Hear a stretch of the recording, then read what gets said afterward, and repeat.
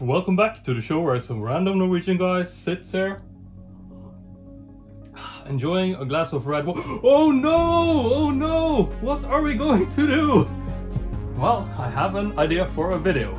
The first thing, I've been reading about how we can clean this mattress mess that I just made here. And what they always say first is that you should blot it off. So I've gotten myself this rag. So how I'm gonna do this is that I'm just gonna blot it off as much as possible. Don't want to scrub it too much because the internet says that you will just spread it out, right, if you start scrubbing. So we're gonna start out. Maybe I should remove the wine glass. Too bad, this is expensive wine too. I can already see it starting to set a little bit there. Yeah, I've been reading a couple of different theories on the internet about how we should treat this. Some of them say that we can use baking soda and some other stuff. So what I've done now is that I've gotten a little bit of water on this and I just want to blow a little bit more. By the way, this is my old mattress, so no harm done. Actually, while we're already at this, why don't I just a little bit of coffee too here. I'm having fun. Okay, so let's try the same here to blot it off. All right, so let's try some cleaning techniques here. I have gotten this is white vinegar. It's pretty strong, so I'm just gonna add a little bit here. So one of the guides that I found online suggested that you mix 50-50 vinegar with well, this is just water. It used to be catnip.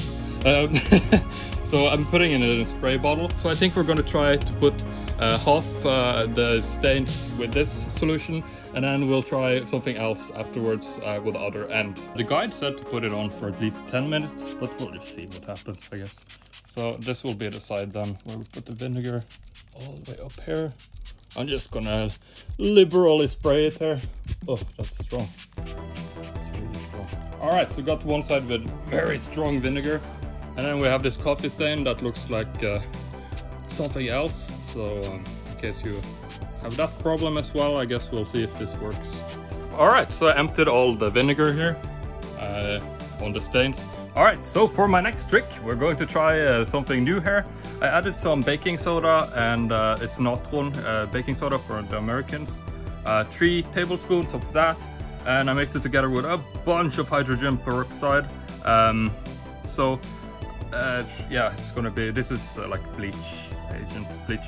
And then I added some dish soap. I think you call it Tide in America. Anyway, I mixed it all in this bottle, give it a bit of a shake, and then we are going to try to put this on the other side of our stain here. All right, so whoever recommended spraying this clearly did not say that you should have a thick, I would say like a straw-sized tube, because this doesn't work. So what I've done instead is that I've gone ahead and gotten myself a dish glove as well as scrub here, and I'm just going to open this. I don't want to touch this too much because hydrogen peroxide is kind of a bleaching agent. So let's just put some of it, and let's try on this other stain as well on the other side. Yeah, you can see the results instantly here. It just bleaches it right away, as you can see. So what I want to do instead is just I guess I'll scrub it a little bit with this thing, make sure it's all in there, blotting it on here. What I can say for sure is that the hydrogen peroxide seems to be doing something. All right, so I got it all on here. Now, what both of these guides that I found online said is that we should put some baking soda over everything as a layer on top, I guess, and then we'll wait an hour. Maybe I'll wait until the morning, and yeah, we will see the result. Quick update here at the 1 hour mark. I think it's getting really nice on the side with the hydrogen peroxide. The one with the vinegar, I'm not so sure about. What I'm going to do is I'm going to let it sit for a little bit longer, and then we'll have another look at it. All right, so it's been about an hour and a half more. So it's been about, I'd say, over 24 hours at this point since the last update. And this is the end result here. I got my trusty vacuum cleaner here, and I'm ready to take all of this baking soda off here, and we'll have a look at the result.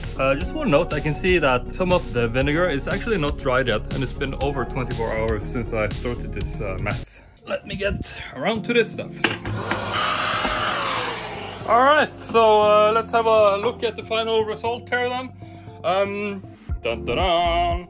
So as you can see, this side that has hydrogen peroxide as well as the natron or baking soda and some we also had some soap on there. Completely gone. There are some very faint edges here. I am going to do one more round later for this. I would say for the vinegar stuff on the wine stain, it did something. It did work a little bit. It's not entirely dry on this side. Here we have so this is the original wine stain, and we ended up with something like this. At some points it did get a little bit better, I can see that, but I mean, compared to the hydrogen peroxide, it can't even compare. As for the coffee stain here, very much the same story as on the wine stain. You can see it still have this faint mark around here, so I will need to go over this one more time. I'm not happy with the vinegar, but it did help a little bit.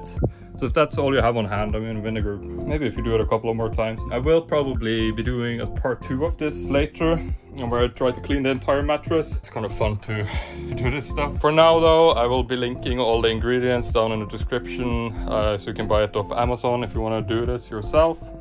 And yeah, this hydrogen peroxide method has my stamp of approval.